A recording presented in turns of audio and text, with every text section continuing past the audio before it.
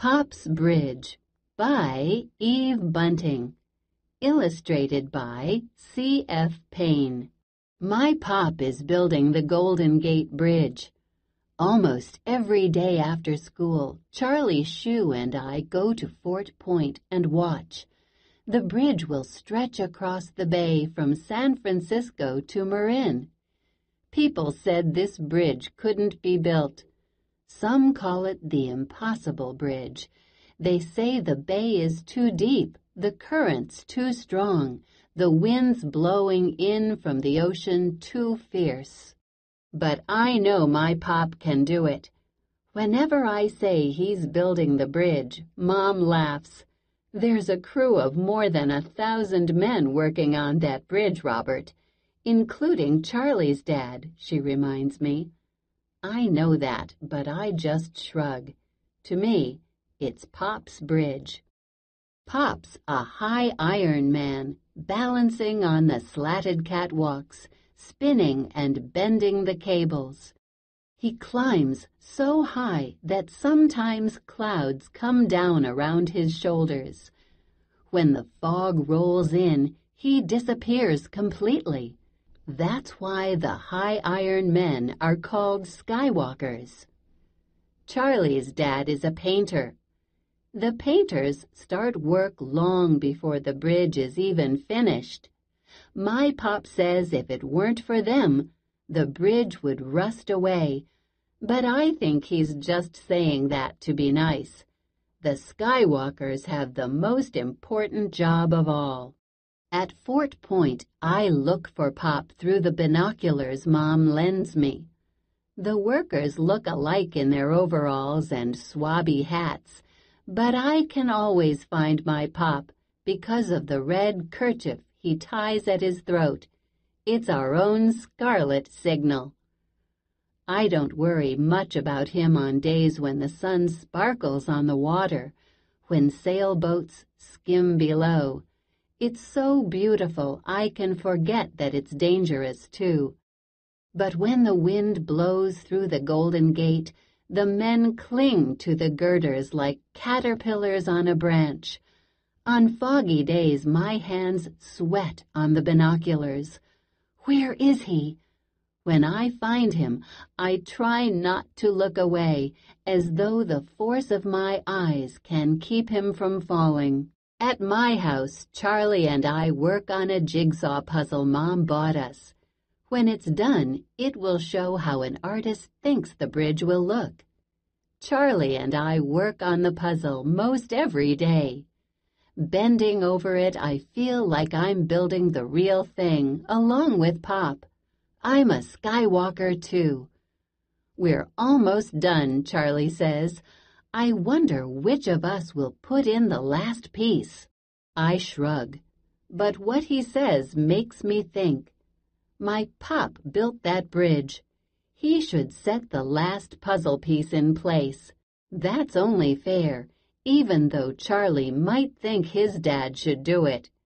When Charlie isn't looking, I slip one of the pieces into my pocket. Later I hide it in my room. I'm saving it for Pop. The Impossible Bridge is nearly finished. One evening, Mom and Pop and I walk down to Fort Point. The bridge hangs between stars and sea. It's like a giant harp, my Pop says, a harp for the angels to play. I look up at him, and I can tell this wasn't just a job to my Pop. He loves the bridge. In San Francisco, there is great excitement. Everyone is waiting for opening day. Charlie and I have watched nearly every bit of the bridge go up. We saw the two spans come together from opposite directions. We saw them meet. We saw the roadway go in, and my Pop did it. No one can be as proud as I am, not even Charlie. After all, my dad is a skywalker. And then one day something terrible happens. Charlie and I are watching as the scaffolding pulls away from the bridge. There's a noise like a train wreck as the scaffolding crashes down into the safety net. The net tears loose, and men go with it into the swirling tide. I can't breathe. I can't think. But then I look hard through the binoculars and see Pop still on the bridge, his red kerchief whipping. "Pop," I whisper in relief. Beside me, Charlie is screaming, "Where's my dad? Where's my dad?" We had seen him working close to that scaffolding. I can't see him now. We'll find him, I promise. We have to. I sweep the binoculars up and down the bridge cables, looking at every painter hanging high on his Jacob's ladder or swinging in a bosun's chair like a knot on a rope. "Be there, Mr. Shoe," I plead, and then spot him. "Over by that cross-girder," I yell. Charlie fumbles for the binoculars. I help him. He looks where I point. "He's there! He's safe!" Charlie gasps. The next day we find out that only 2 of the 12 men in the water were saved. I think and think about that day. At night, half asleep, I see the bridge shake. I hear the crash. One of those men in the water could have been Pop, or Charlie's dad. I finally understand, and I feel ashamed. Equal work, equal danger for skywalkers and for painters. The work goes on. A new safety net is put in place. Pop says there's less talking and joking now among the men. There's a remembering. But the bridge must be finished, and at last it is.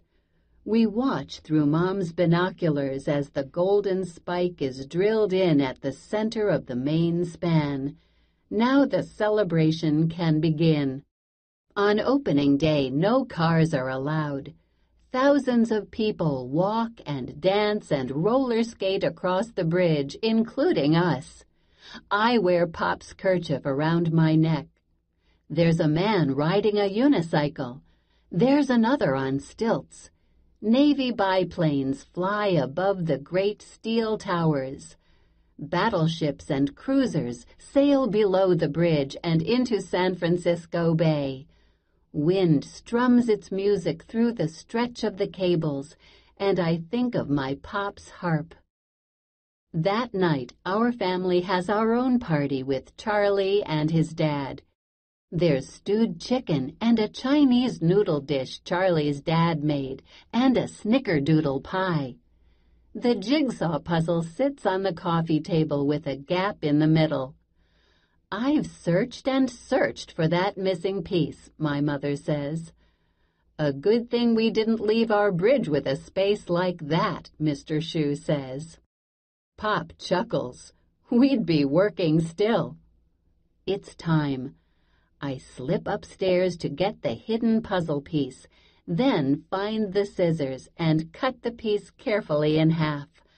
I go back down and put a half piece in Mr. Shoe's hand and the other in my Pop's. "Finish it," I say. "It's your bridge. It belongs to both of you." My mother raises her eyebrows and Charlie says, "Hey, where—" But I just watch as the 2 pieces fit in so perfectly, so smoothly. "Team effort," my Pop says.